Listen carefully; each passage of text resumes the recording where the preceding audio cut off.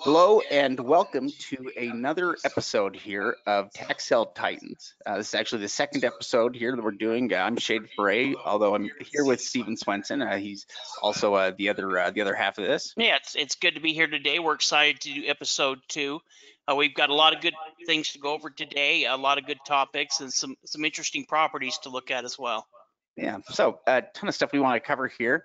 For starters, though, we want to give a special thanks, I think, to all of our website members. We have people that have been with us for years now, and so really, we just have a lot of gratitude for them and for for being members and for some of the followers that people. I mean, I was just actually going over memberships today. We have people that have been following us for years since 2017, 18. Yeah, definitely. We want to appreciate all the members of TaxSaleSupport.com. Also, all of our YouTube members. We've started a YouTube membership program, and so we want to give you guys a shout out as well and thank everyone who's following us, all of our subscribers. We appreciate it. So let's talk about the lineup, what we're going to be talking about here today. We're going to be covering a ton of stuff. So first, we're going to discuss different news and updates. We actually have a whole bunch of events that we're doing, and so we're going to be talking about those for a minute. Then we're going to get into the training tip of the week. From there, we will go into the deal of the week, where we're going to review some different properties there, some great properties. That'll be fun. Then we're going to cover a questions from subscribers section. Then we're going to be doing the what were they thinking section. Then we're also going to be reviewing a student deal, and that'll wrap things up. Yeah, a lot of good things to go through. So let's get into it and let's talk about some news. Now, before that, if any of you guys haven't downloaded our free ebook at Secrets of Tax Lien Investing, go ahead and check it out. You can download our ebook. You can also set up or schedule a webinar or be part of one of our upcoming webinars. So there's a lot of information there you can check out. Yeah, you bet. Now, for news and announcements here, first, I was going to talk about our event schedule. So we actually have a lot of events that are happening almost every single week. And in fact, we just wrapped up one here in Florida, and the next event that we have coming up is going to be October 28th to the 30th, and that'll be in Houston. After that, in November, so the 4th through the 6th, we're going to be in San Francisco. Then the 11th to the 13th of November, we're going to be back in Fort Lauderdale, Florida. Then November 18th to the 20th, we'll be in Philadelphia. Then in December, we actually have two events. On the 2nd through the 4th of December, we're going to be in Phoenix.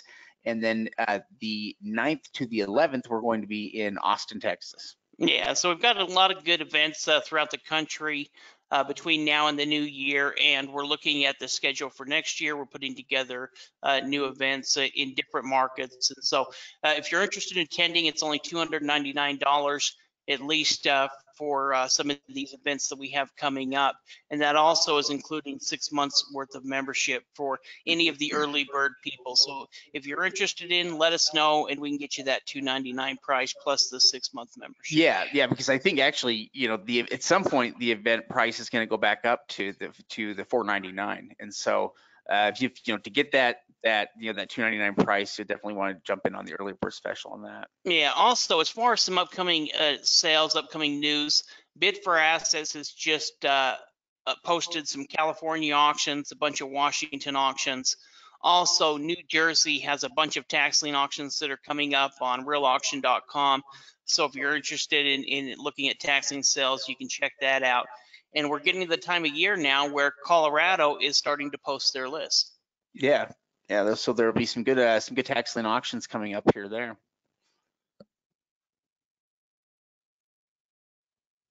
Well, now we are to the training tip of the day, and the topic that we're going to be talking about is we're going to be talking about county records and the role that they play and how we basically use them to find information, because we actually spend a lot of time in county records. They are a fundamental aspect of how we do research, how we obtain information. So they're definitely an important topic when it comes to any of the research or work that we do with properties. Yeah, I mean, really, as tax sale investors, it's our #1 search tool.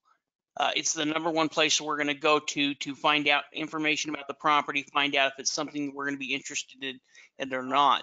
Now, county records are completely open to the public. They're public records, but that doesn't necessarily mean that all of these records are available online. Yeah. So when it said that they're public records, what it means is really just that if somebody from the public would like access to them, that they're supposed to provide that. But for the longest time, that's something that was always done in person. That was something that you'd go there to a county records building, and so they would have these things like the deed itself. Property deeds would be there, on site and recorded there. So if you're doing research, you're doing it there on site with their records, which was how property assessments and everything was done here before the internet. So the way it works now is it seems like most counties now have been adding records and have tried to make records a part of what they do. They have websites now because that just allows them to be able to provide or help help the residents, but without having all the man hours and all the people they have to provide. Yeah, in fact, as Shade was talking about that, it kind of flashed me back to an old memory when we first got started looking into tax lien investing. And there was a couple of different books. There wasn't a lot of information actually available, and that was just really where the internet was starting to change things. And we were interested in looking in tax liens in Arizona. And as we started to look into it, we were interested in over the counters because we were interested in that 16% interest and being able to pick ones, after the auction. And I remember the process was sending them, nearly I think $200, and then they sent us back this huge list, but there wasn't a lot of that information online. And so you actually had to take that down to Arizona at the county courthouse and try to go through those individually, look up those paper records.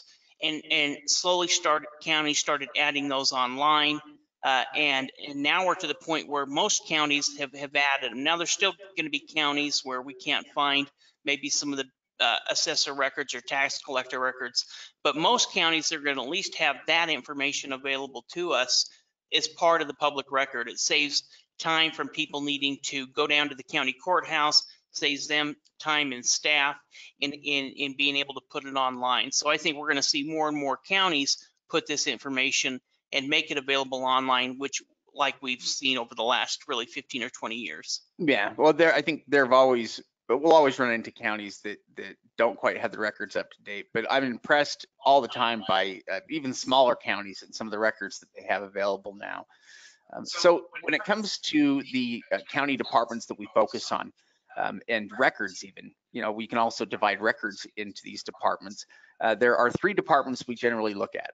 They are the treasurer or tax collector, which are basically going to be a lot of times they can be the same thing, or depending on different areas, might call them different things. So the treasurer or the tax collector, we have the assessor, and then the county recorder, or sometimes it's the clerk of the court. They can have different names for it, but those are basically the 3 essential offices. Those are also the 3 types of records that we focus on.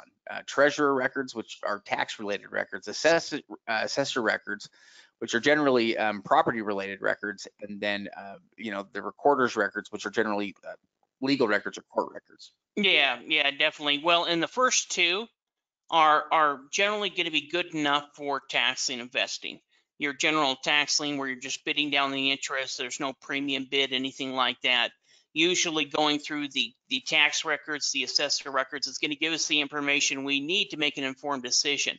In addition to those assessor records, something that we use a lot as tax sale investors, because we invest in a lot of land in tax sale properties, are going to be the online maps, the GIS maps.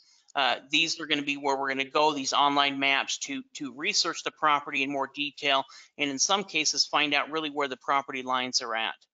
Yeah, in fact, it's one of the first things that we are looking for. When we go into any of these departments, we're trying to pull up maps so that we can locate them. Now, these are generally pretty easy to find if we can locate county websites. If we can find county websites, then from there, it's easy to navigate, because once we can pull up county websites, then we're usually just looking at something like the the elected officials tab or departments tab, because from there we can usually find the department or the elected official that we're looking for. Yeah, definitely. Well, if we just go to a Google search and type in the county name, state, and a couple of keywords, even county, it'll usually within the first couple of first couple of search results is going to have a link to the county records. They're very prominently posted. And then from there, we can look through and find the department that handles the taxes, the treasurer, the tax collector. It becomes a lot easier as we're looking online to be able to pull up that information. And as we go to the county website, it's usually going to be listed under the assessor or under the department's head. Yeah, so we can see here, under clerk's records, that top search there is for the portal we're actually looking for there. The clerk of the court online records right there. Looks like the official records. Yeah, definitely. Well, and there's a lot of different names or keywords that we can use when looking up these records. Official records, court, public, deed records, clerk records, land records. All of these keywords are going to be able to help us find the different departments that we're looking for. Excellent. So once we are able to locate, the correct department, what information is it that we're generally looking for, and how do we pull it up? So a lot of times we'll use some kind of identification number like the parcel number, but sometimes using the parcel number doesn't work. We don't always find the property, the first time we try to locate it using the parcel number. And so because of that, we also learn how to find, properties using things like the owner name or even the property address. There's a lot of different things we can actually use to identify the property. Yeah, definitely. We're always going to, like Shade said, we're always going to start with the parcel number. That's usually going to be the easiest way to start. And also one thing to bring up about the parcel number is we may need to delete dashes. We may need to add dashes. All parcel search tools are not going to be the same.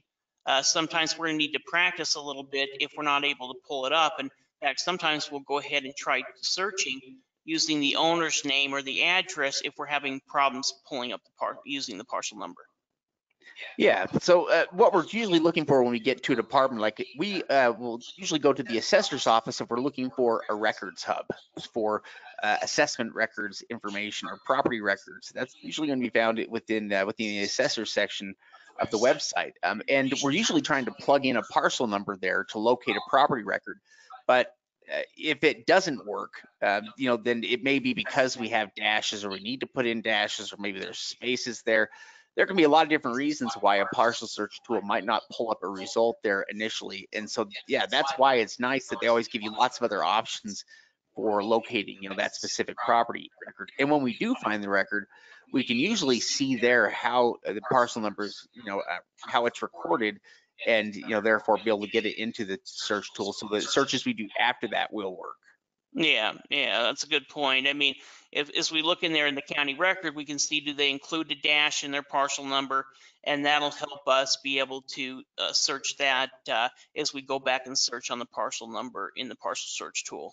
Yeah, so these what we're doing here is we're reviewing a couple of different types of property records, and what we're looking at here is a tax record.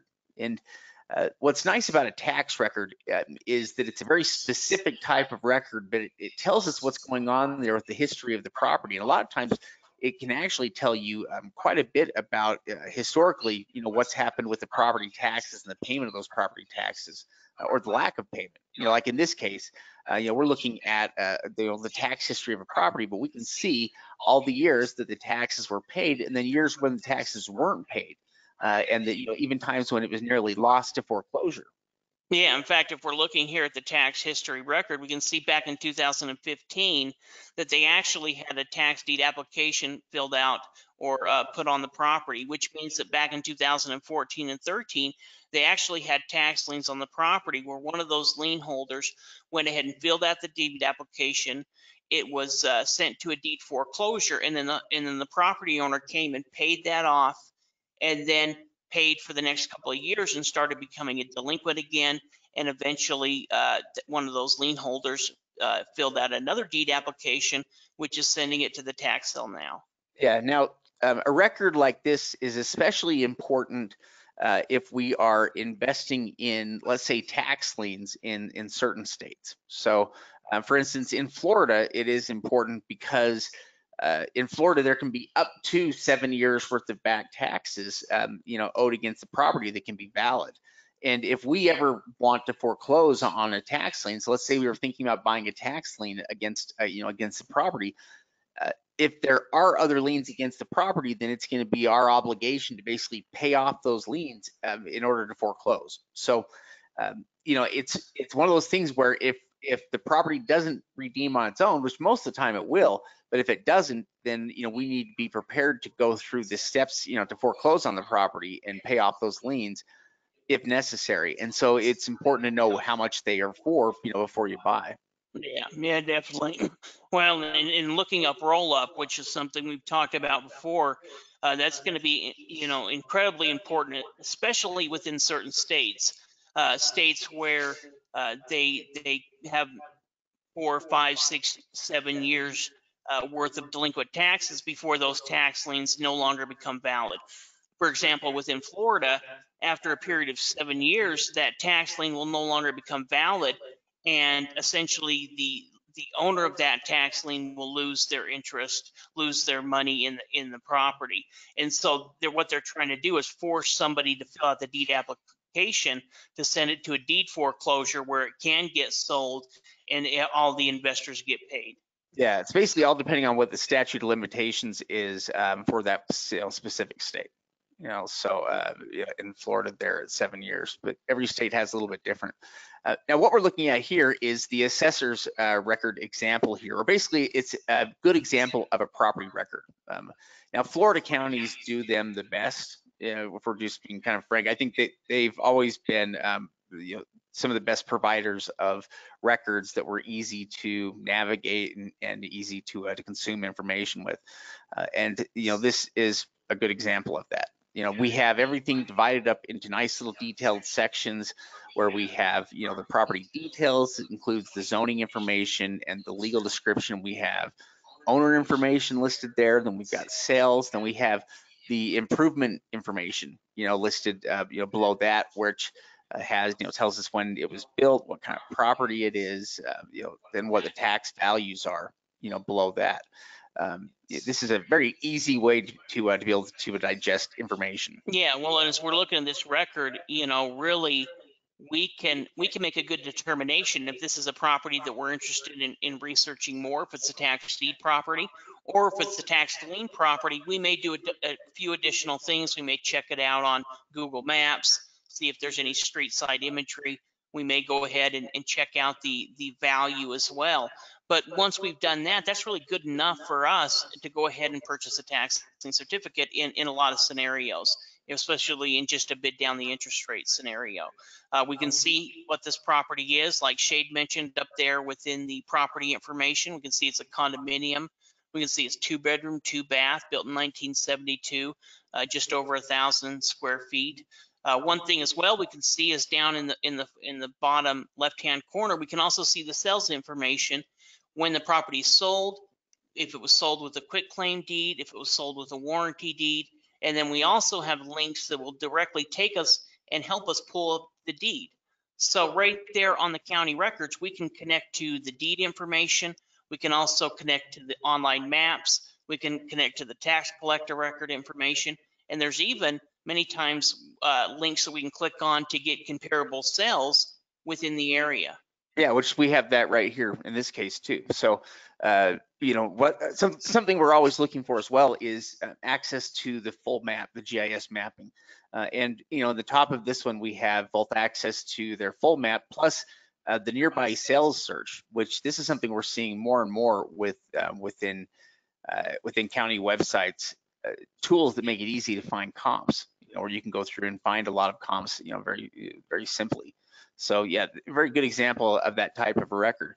But GIS maps have changed quite a few things because they're so much faster and easier to get through and be able to identify properties, and because you can learn so much from different types of maps that are now available. on properties. Maps, in fact, play a pretty important role when we are seeking out, when we're looking for investment properties. In fact, it's one of the first things we're looking for. Yeah, well, I mean, it's going to be really helpful for structured properties. We can see approximately where the lot lines are at. We can see what it looks like around other property, but it's really going to be helpful in land as well, because we may not have an address. We just may have a street. And so using the online maps will help us go ahead and find that information. Also, one thing to mention about those online maps is they do have base maps. And those base maps allow us to really research a bunch of additional information on the property. For example, flood zones, if there's topographical issues, anything like that. A lot of times we can find that information by using the base maps on the online maps. Yeah. Sometimes it's a matter of, well, you've got to play around with them. They have layers. Sometimes they have multiple years of overhead satellite images. There's a lot of tools there that are pretty handy to use, and so we're always looking for the GIS mapping. The court records or the recorder's records are another area that we go into or that we search.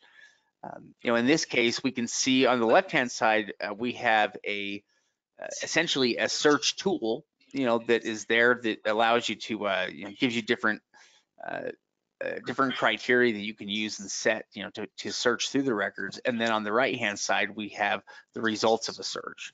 Yeah. Well, and this is where we're going to be searching for any type of governmental liens. So if we are investing in a tax deed property, we're going to need to research and see, is there any issues? Is there anything that we need to be worried about? And the most common being some type of utility lien.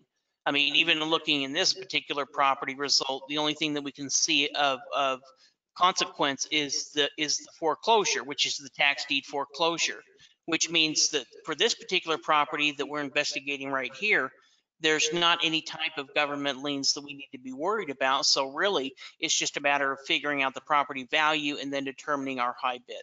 Yeah. In other words, if we're looking at, at this property here, which, which we're looking at, I think it has the same name here on it.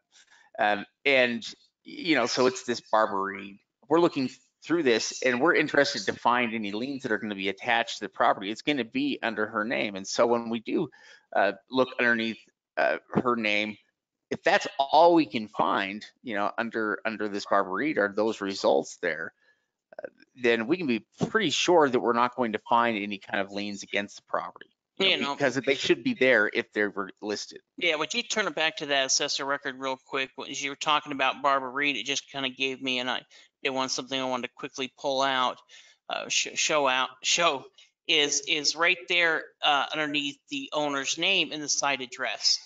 And that's going to tell us if the property is owner occupied, or is it something else? Is it a rental? Is it a summer property?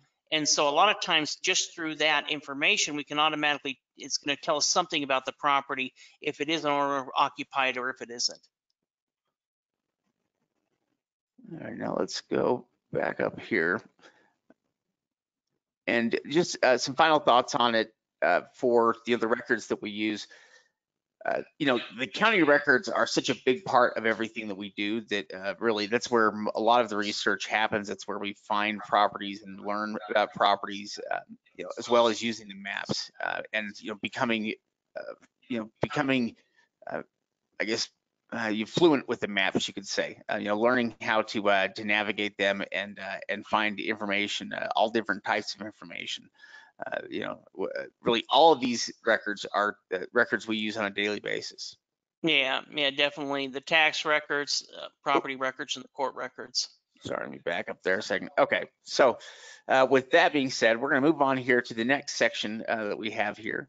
But before we do that, if you haven't been to secretsoftaxlinginvesting.com yet, there's somewhere you can go to download the information, download the ebooks that we have. You can also register there for free webinars that we hold. Yeah, and also go ahead and subscribe. And we just want to give a quick shout out to some of the feedback that we get. We love the comments within our YouTube comments, and we just want to thank, Jimmy, Melrose, Johnny, Brian, for leaving those type of positive comments. Really, we go through and read them, we respond to them. Sometimes it takes us a week or two to get to it, depending on how busy we are. But we do read all of the comments, and we try to respond to all of them as well. Yeah, thank you. Okay, now the next section that we have here is for the deal of the week. For today's deal of the week here, we're going to be reviewing some properties that were sold in one of the Michigan County sales for Saginaw. So this is a sale that actually took place on September 14th. We're going to be looking at a few of the deals from that sale because there were some excellent property deals that came out of this auction. So we're going to look at just little portions here of these, and we're going to actually go and look at each one of these properties because they include everything from functional gas stations to I think commercial properties here, some homes, lots of homes. Yeah, so we're going to go ahead and jump online and go check them out.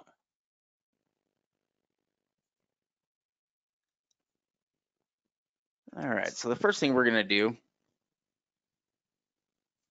And this was an auction that took place last month, an online auction through the Michigan auctions. Michigan has their auctions, and they take place usually between the kind of the month of September into the early part of October. So really in around about 45 days, all of the counties within Michigan will go ahead and conduct their auctions. And what we're doing here is looking at one of the past sales. All right, let's get this pulled over here. All right, and what we're doing here is we're going to look at the past auction results. We're going to go here for the most recent year, and then we're going to scroll down here because this is one that happened, and it's actually right. Let me scroll down a little further here because it's right before the end here. Oh, and there we go.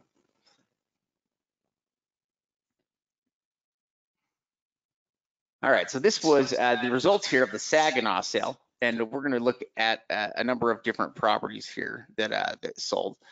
So the first one that we are going to look at actually is a functioning gas station here that sold. So let's pull this up.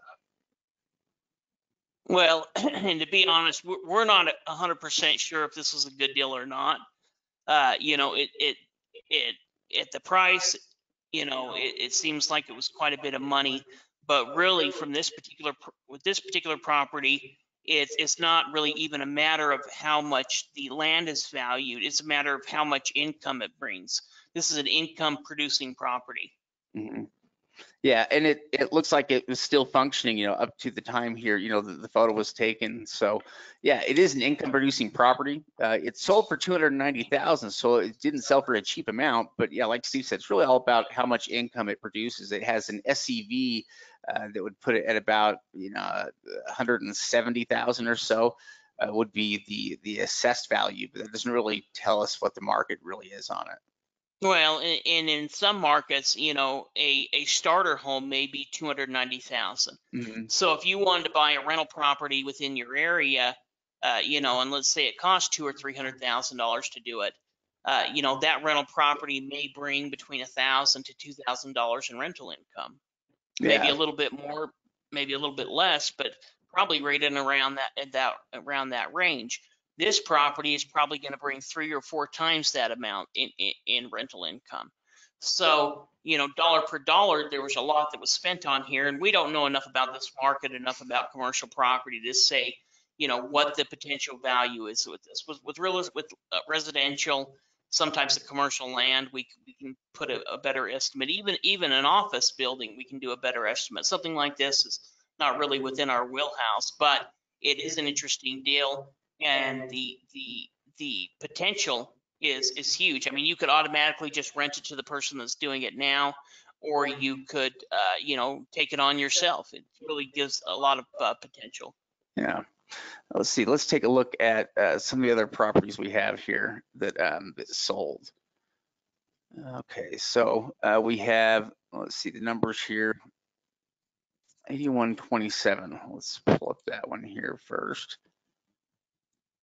8127 is another really interesting commercial property here that sold. So this property sold for 95,000. The opening minimum bid on it was 45,000. So it sold for about double that amount, but it has an SEV, which again, that's the Michigan assessed value, and you have to multiply it by 2 to figure out what the value is of 262,000.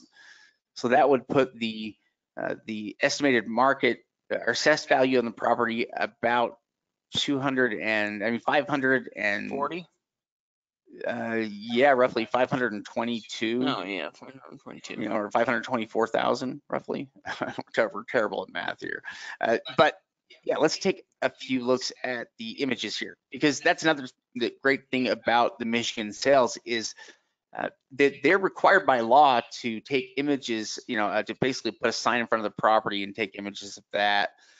And so when they take images of properties, they take way more in their current images. That's the other nice thing about it, is we're not looking at old images, we're looking at current images. That included a few images there of the roof, a place there was tore up a bit. But this is a relatively new or newer office building. We can see an overhead image of it right here. Well, and they were highlighting the damage there, which really is limited. Looked like a 3 or 4 foot piece Yeah, of area.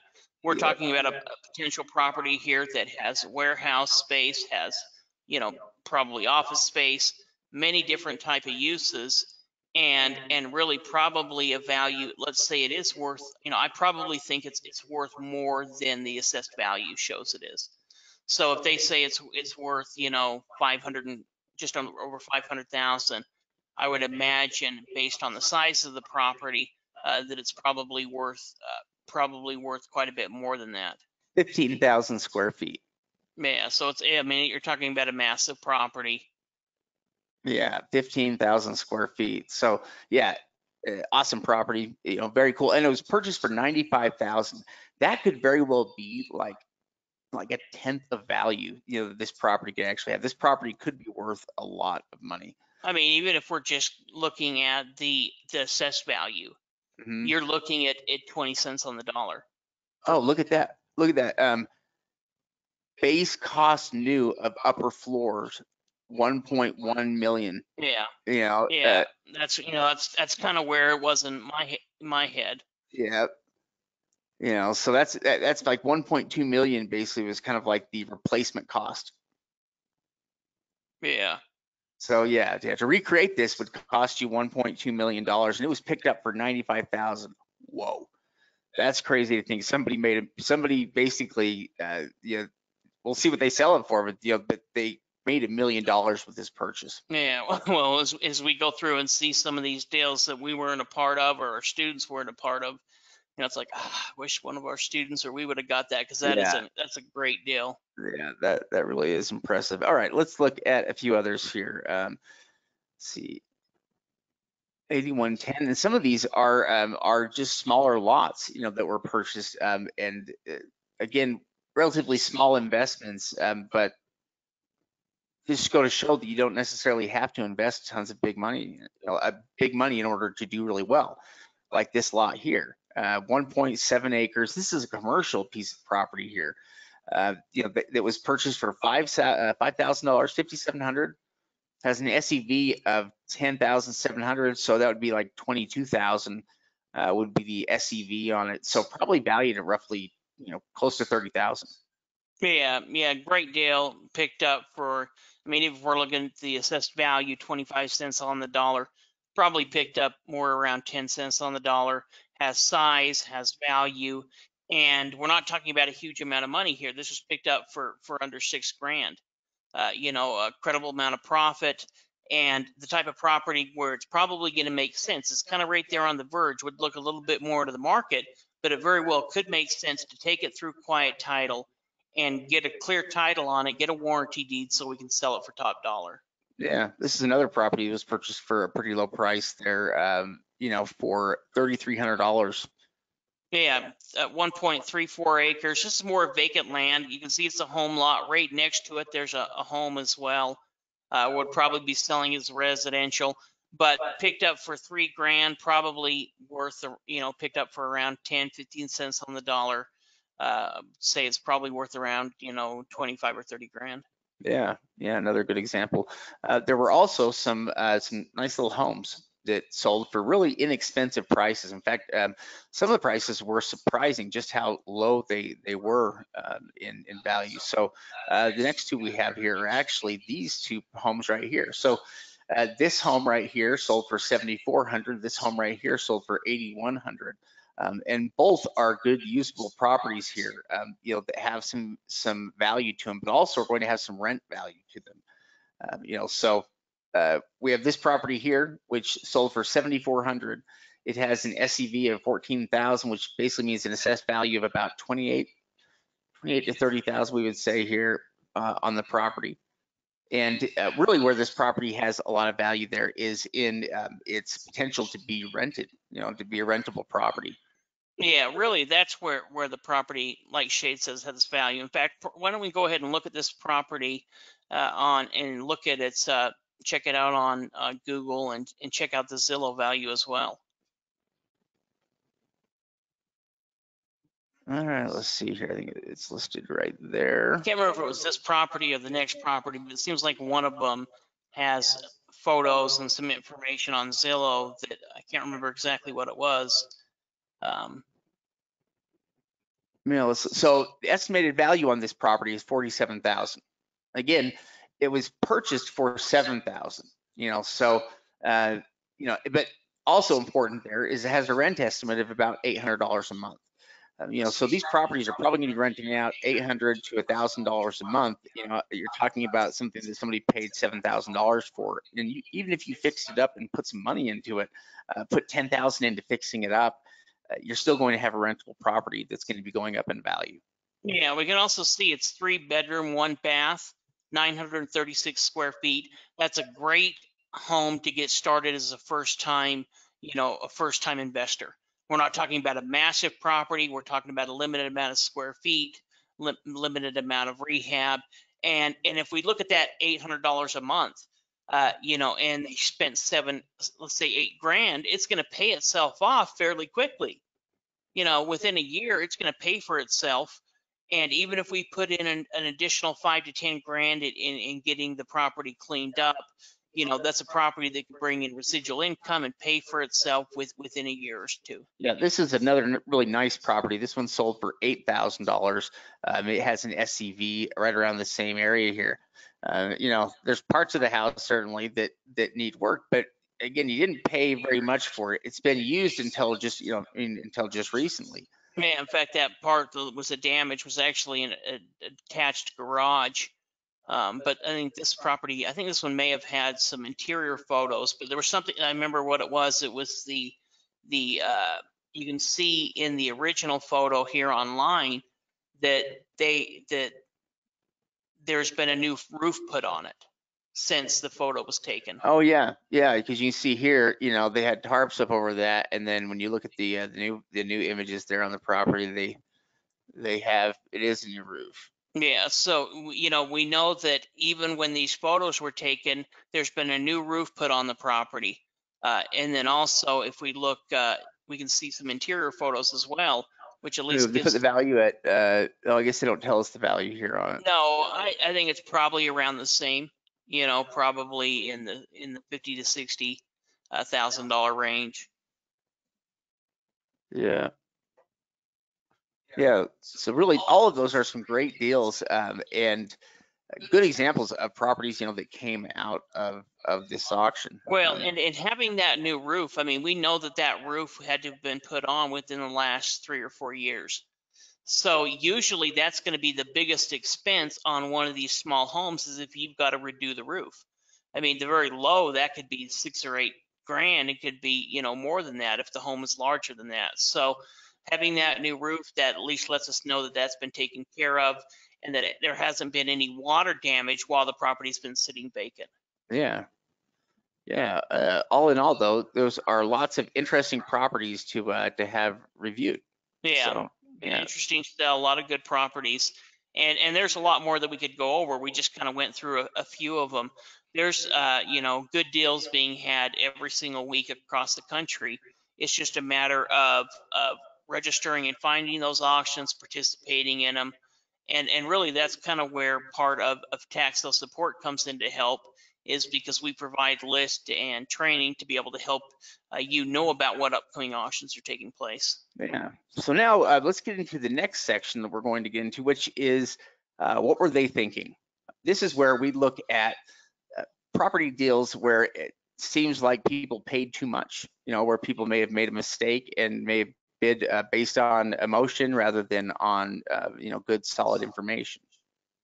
Yeah, exactly. So with this particular property, overall, they didn't spend a huge amount of money. They spent around $8,000, and it has what we like. It has, it's 2.1 acres, so it has size.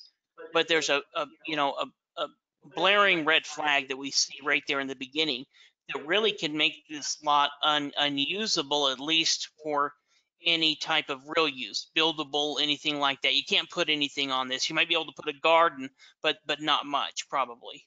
Yeah, yeah.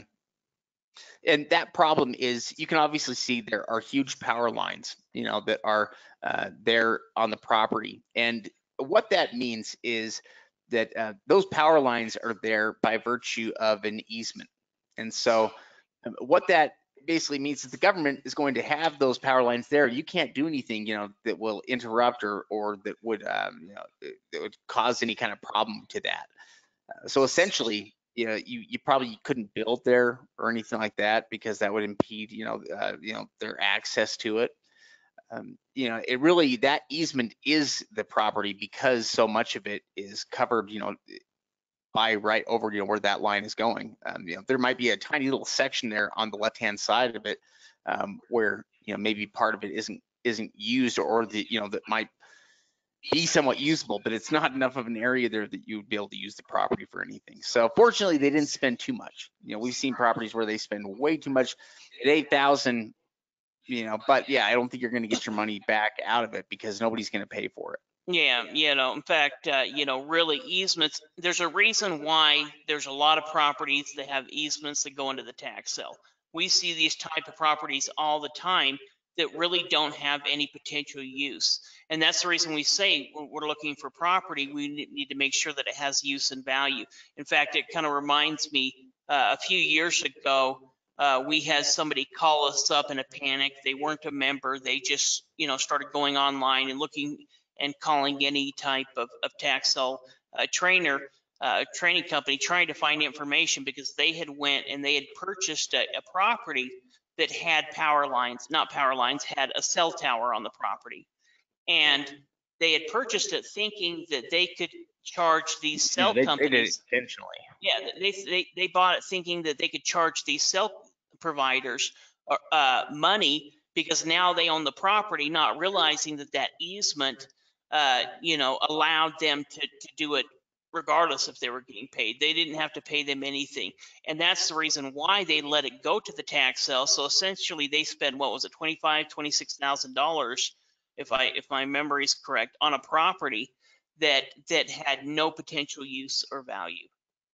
Yeah, yeah. In fact, really the people that use the easement are really the ones that make out best because they don't have to own the property and they reserve the right to use it. And so that's really where, I mean, if you could somehow get easements work out great, whether it's for access or, like for the electric company, they don't have to own that property, but they still have all the benefits of the easement. And so yeah, easements are a great thing for the people using the easement, but they're not a good thing if you are, buying the real estate. Yeah, it's definitely kind of property we're going to avoid. And it's like Shade says, not a huge amount of money, but none of us would like to lose $8,000. Now, talking about a bad deal, let's talk about a good deal. This was a deal that was purchased by one of our students this week, and overall was a pretty overall good deal. Yeah. In fact, yeah, this was from one of the online auctions, and we saw. So we were targeting different pieces of land here in this sale. And this lot here, which is a usable lot, that was one of the things that that he went through a lot of work to be able to determine to make sure of, is that it was usable. This usable lot was picked up for about $10,000. It has an assessed value of $28,000, and we think, if we're looking at market values there, we can't find anything there for sale for under about 40,000. So I don't think you're going to be able to sell it for less than 40,000. The value might be higher than that. It might be as much as 50 or 60. And so that's a great deal on a property you can pick up for that price range. To be able to do a return like that is fantastic. Yeah, well, and look at this property. We have homes on either side of it. That may be a potential buyer in buying this property. We're probably going to send out neighbor letters asking them if they're interested in buying it. Also, one thing to bring up about this sale is this property is usable, and the reason it's usable is because we checked, or the student checked to make sure it was usable with the city codes. It was interesting. He was able to pick up this property that's both usable through the code and is accessible. And there was properties that ended up getting bid up that were similar to this property as far as the same size, but they weren't actually usable because they were a little bit irregular shaped, and they didn't have enough street frontage to actually be a buildable lot. Because let's say you need 150 feet and they actually only had 50 feet because it was kind of a weird shaped lot. And so because of it, he was able to, because he went through and looked through the records and checked the city codes, was able to make an informed decision in buying this property, where at the same auction there was people that we assumed didn't look up that code because they spent 2 to 3 times as much on the same type of lot for a lot that actually wasn't buildable. Yeah, we did. We saw several lots, in that auction that sold for high amounts that were not usable. So, one thing to quickly mention as well is just down there on the bottom. This was one of our website members just left this comment here on YouTube, and we want to congratulate him and thank him as well. He just says, "I really appreciate your trainings. Been a member for a year now and have purchased 7 properties in California worth a potential 4 to 5 times above purchase price. Now working through to quiet title on the 3rd and get it ready to sell very soon. Looking to max out profit potential." Great job. I mean, really, that's exactly what we love to hear. It's part of the reason, well, not part of, it's really the number one reason we do this, is me and Shade both love to be able to help others be successful.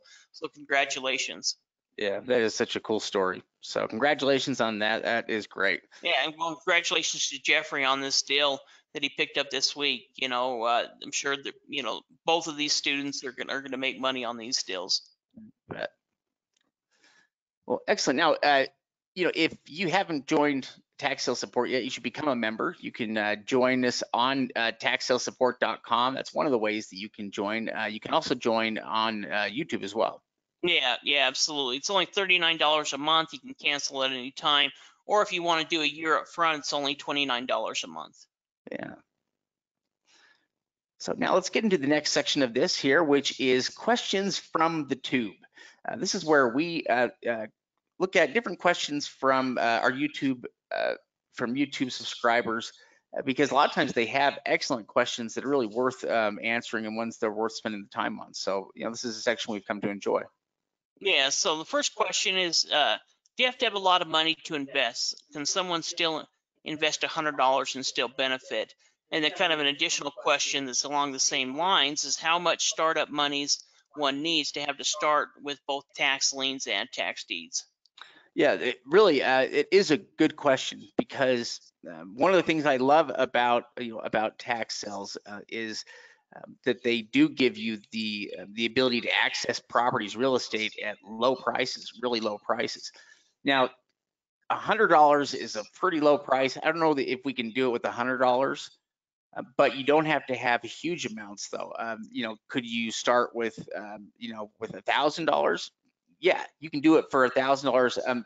Less, possibly. Maybe you can get deals for properties for $500 range and a little above there.